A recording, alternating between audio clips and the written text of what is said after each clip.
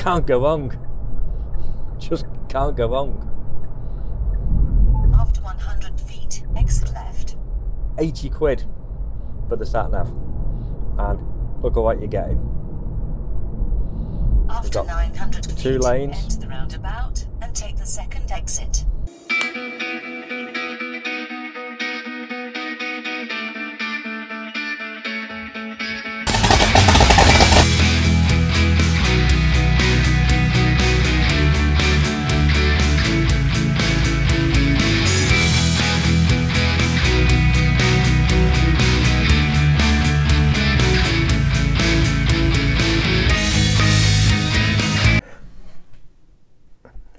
Right, today I'm doing a review on the OHREX, OHREX,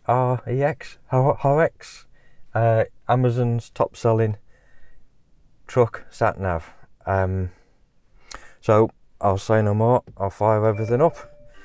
We're running it in a car today, so I can legally go over the 50-mile-an-hour truck speed limit and show the warnings it throws up when that happens. I can show how you program it, and it's been working really well for me, to be honest. Right, so it fires up like this, takes a few seconds. This gives you a full review of how long it takes to warm up and get into it. The first screen it comes up with, I've got setters, so you can set all the parameters of the route that you're going. We're going in a lorry. We've got the length of it, the width of it, the height of it can all be changed. If it's got a trailer, how many axles, maximum allowed weight we're looking for, actual weight. You can set all that up, the type of freight you're carrying. If you're carrying dangerous goods, you can't go certain areas. So we'll go yes for that lot. Add destination. So we need to change it from Birmingham. It always comes up as Birmingham as a default. So we're going LL21, LL, change to 1, space, OEH,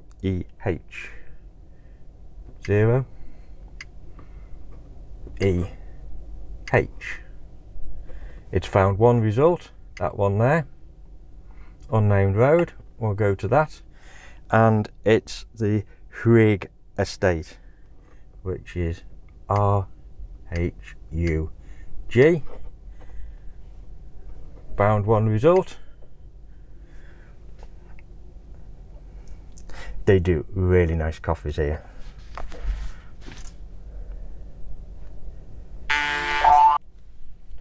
Right, back to it. That was I just had a phone call from my mother. Okay then, so OHREX estate, there we go. Next.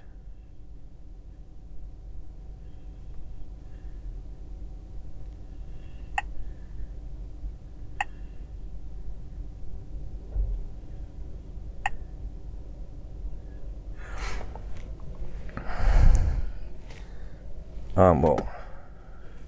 The drive, and off we go.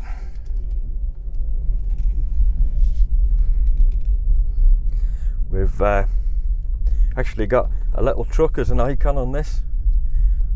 We're leaving from an unmarked road.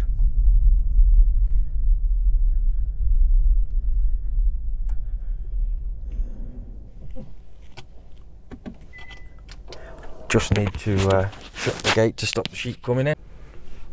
Welcome back. We'll get down to it now.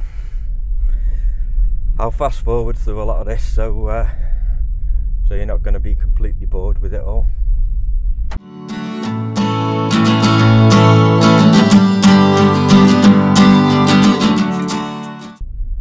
So you can see here, it's giving us arrows in the top. Oh, turn the radio off, otherwise there'll be copyright infringement. Right, so it's giving us a distance. It's given us a time left, and it's given us the arrival time. It's given us the how far to the next turning and which way we need to go at the next turning. it's given us the road numbers that we're heading for, and it's telling us we're on an unnamed road at the moment, and it's also given us a 50 mile an hour maximum speed on this road for the vehicle that's programmed in for the lorry.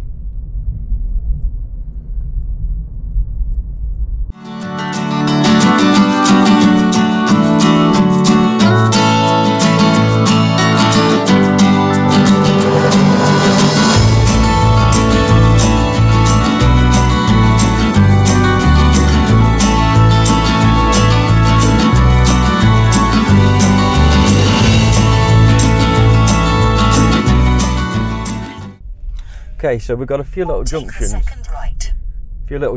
going on, and it's giving us good directions on the sat nav visually, but maybe the verbal ones, maybe if they gave more instructions, it would be too confusing. 4.4 miles.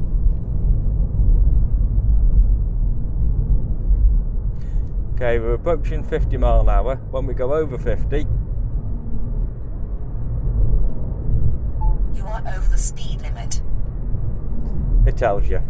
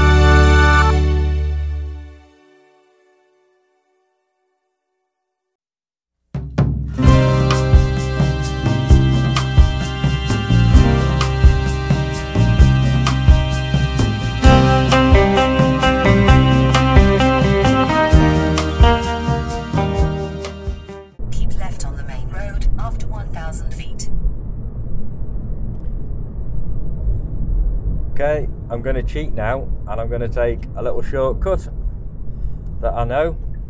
Keep left on the main road. That wouldn't be such a good idea in a truck. There's no height, width, or Prepared to weight, turn right on calculating route. or weight restrictions on this road, but it's not.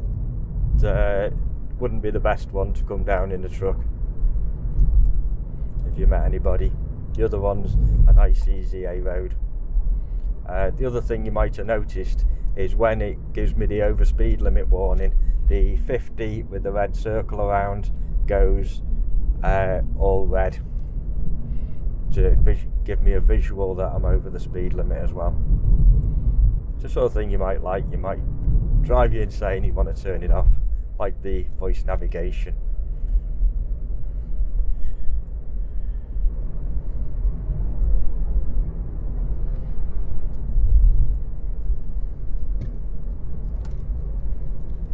Bear left. I wonder what it does if I go down there.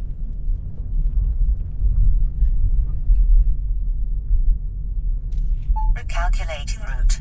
Turn back where possible. Then take the next sharp right. Okay, so it's an 18-ton weight limit. We've turned down here and it's told me to turn back. It hasn't told me why to turn back. Maybe it's because it's the wrong way.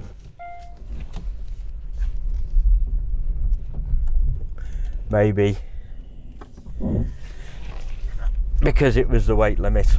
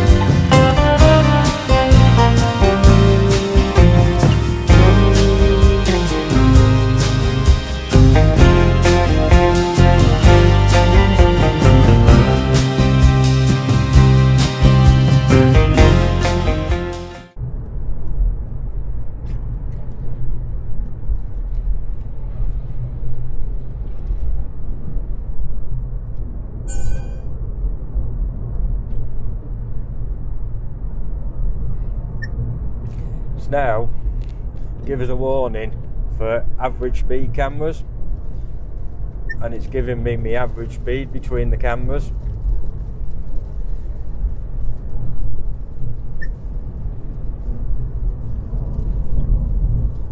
That's really quite good.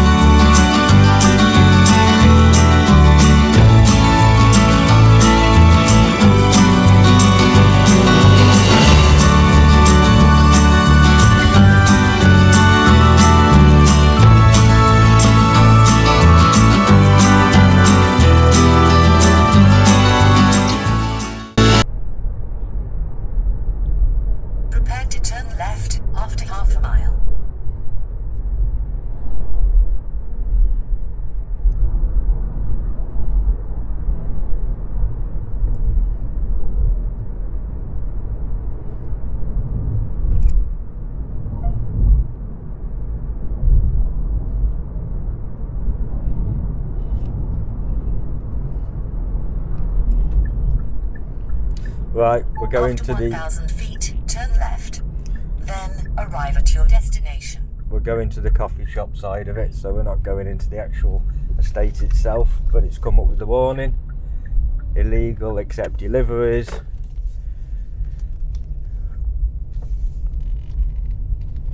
There we go. So it's given us a warning. We're approaching possibly I know that would have taken us into the main entrance for deliveries and stuff down there. And we're just I don't need an electric charge, but while I'm here I might as well use the facilities provided. Recalculating route. And Prepare to bear left after 0.9 miles. charging, put in the electric charging bay and stick some electrons in my rear. Here, Vicar.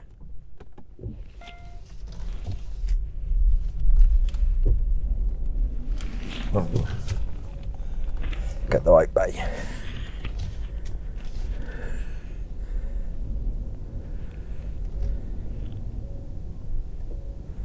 That'll do. So, as you can see, it's worked perfectly. It's got us to the destination. It's given us good warnings on the speed that we're allowed to travel at. It's given good directions for the roads and good warning of which way we need to go. On the way home, I might take a little detour and get on a dual carriageway so you can see the graphics when it comes to motorway dual carriageway junctions, which are absolutely outstanding. I've been really impressed with this. It cost me less than 80 quid and it does what it says on the tin. It's a fantastic bit of kit. I don't get paid for this. I don't get paid for coming to the rug shop and promoting that. I haven't got paid for promoting this sat nav, but why spend £300–400 on a TomTom when 80 quid will do? My past experience, I've always sworn by TomTom sat navs. Mobile locksmith covering 20,000 miles a year around North Wales, and TomTom always got me there. But 80 quid as opposed to nearly 400.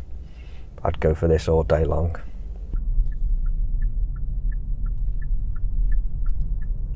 Okay, can't accelerate too early here because it don't enter the national speed limit until that point. Then we'll go. Drive for 5 miles. You are over the speed limit.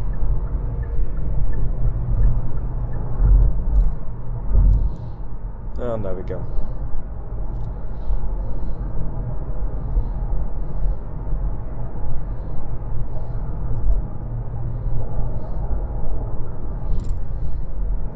Again, the speed limit set up for a wagon. The sun's on the screen a little bit, unfortunately, but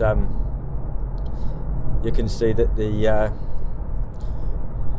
it's telling us what the speed limit is for this road for a lorry, and not a few junctions down, it'll give us all the warnings we need to come off 4.1 miles.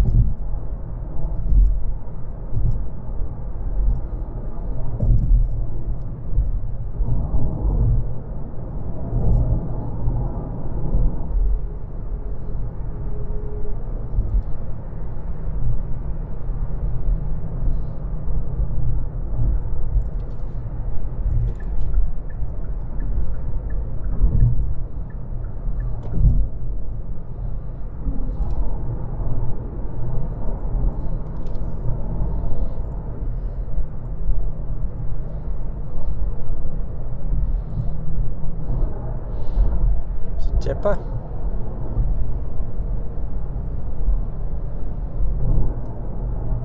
Now you can see it zoomed out a little bit and it's telling us not to go to Bodelwithen, to follow the signpost for Conway on the top of the screen.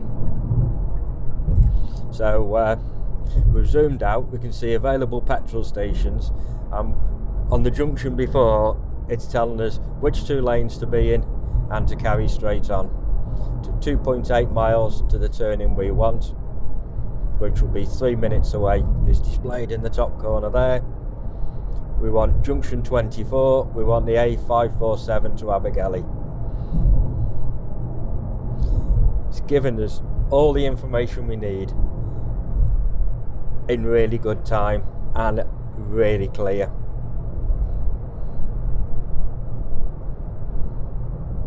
There you go. Towin and St George is the next junction, and we need to stay in these 2 lanes, not go to Towin. And St George, carry on following the signs to Conway. There's the sign for Towin.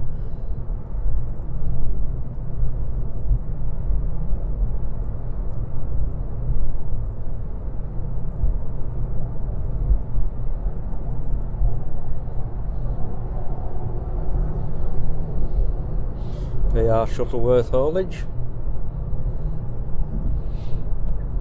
Nice clean truck. LORRY, sorry, we're in the UK. It doesn't show where laybys are, that would be quite handy. Laybys and emergency phones would be handy, but life's not perfect. At least the sun's off the screen a little bit now, so you can see the graphics. It's given us all the road names. We are just approaching junction 24 now. We're a mile away. In a minute, the graphics on the screen will change and it will direct us off. There we go. The 2 lanes for Conway. We don't need follow Abergele and Rhuddlan. I'm going to get slated with my Welsh pronunciations by the wife, if not by anybody else. Prepare to exit left after half a mile.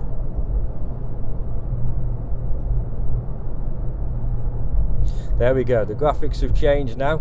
They're showing us a graphic illustration of what the road layout should appear like and where we need to position ourselves. After 1,000 feet, exit left. Just can't go wrong. Just can't go wrong. After 100 feet, exit left. 80 quid for the sat-nav. And look at what you're getting. After 900 feet, 2 lanes. enter the roundabout and take the second exit. We want the second exit. Take the second exit. The first exit I know is actually Kimmel Manor, and it's not marked on that signpost as an exit. But the sat-nav has told us that even though it's not marked on the sign, there is an exit there. Take the second exit. And it clearly shows us where we need to go, where we need to be. Prepare to turn left after half a mile. There you go. Half a mile, you know how long you've got.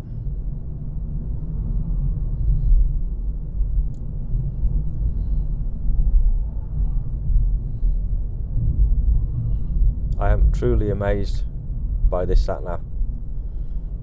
Value for money and the ability. It Bluetooths through to my phone as well, so if I get phone calls they can come through the satellite speaker. Traffic updates can come Bluetooth from my phone.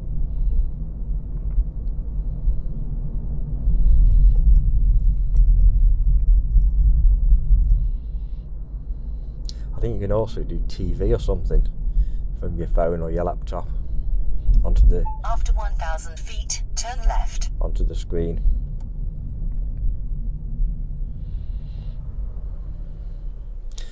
So we're in Abergele. My favourite chip shop over there, Trawlers.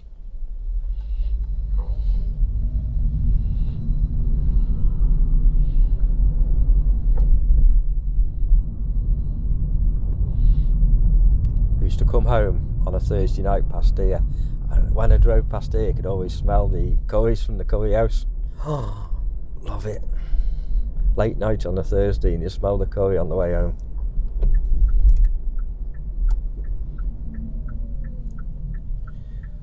After 100 feet, turn left. The other thing we'll see in a short time is it also gives like a 3D perception of the terrain. So again, if you're driving something that's heavy and you want a little bit of notice as to whether you're going downhill, whether you're going to have to keep your revs up because you're going to approach it, just the way it shows it on the sat nav is a really nice view that allows you to better anticipate the type of terrain that you're coming towards, so you can make better use of your gear selection if you're towing heavy trailers or driving a lorry. So I'll probably fast forward this bit. 2.5 miles. And in a couple of miles you'll see the I'll slow it down, you can see the terrain on the sat nav.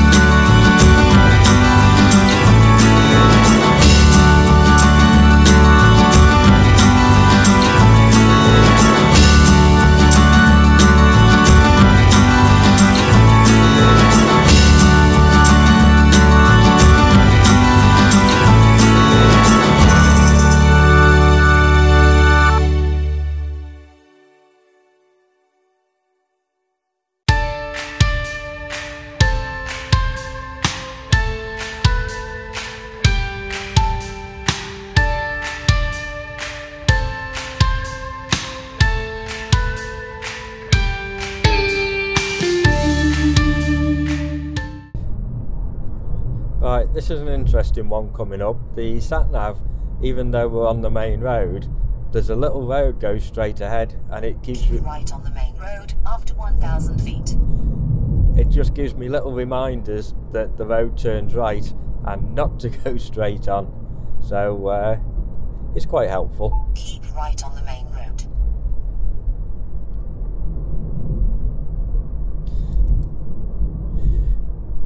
Drive for 2.2 miles. I could imagine in some circumstances you're unsure, if you're not familiar with the area, whether the road goes straight on the speed limit or goes to the left or the right, and it's just a nice little touch just to give you a heads up as to which way the road goes as you approach it.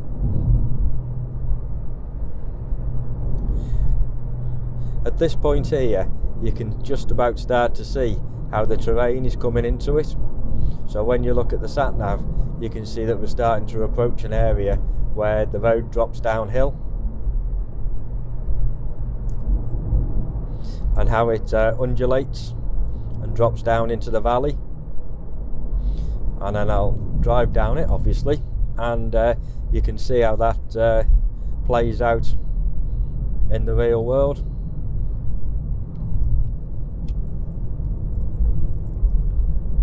So again, it's a nice little touch just to help you plan gearing and speed.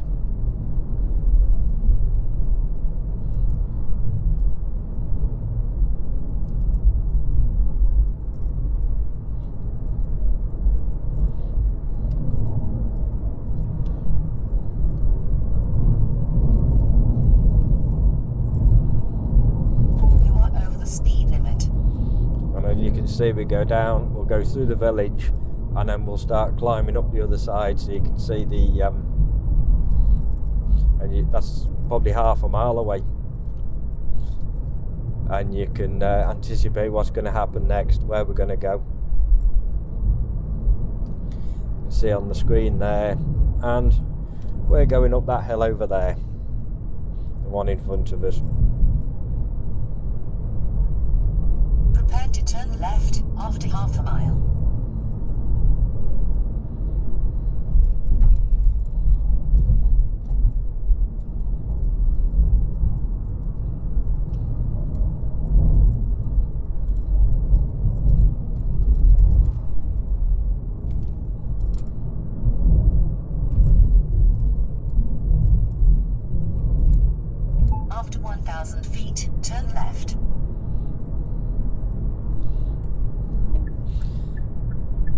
popular little cafe here, Olivia's. Home cooked, freshly cooked. Take the next left. Nice quality food. Always worth popping in for a coffee if you're passing.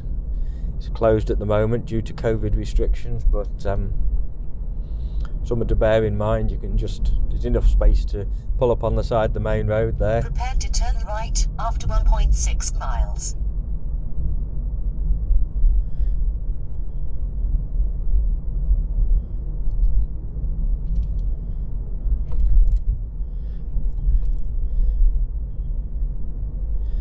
Right, so I won't bore you anymore with this. You've seen what the sat-nav's like. You've heard my my thoughts on what it's like.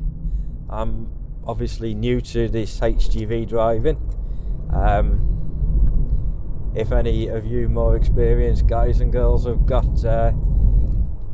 any criticisms or advice or good points you'd like to point out about this sat-nav, you can always drop a comment below, and it's good to see feedback. So get involved, give us a thumbs up and subscribe, and there'll be more content like this. See you next time.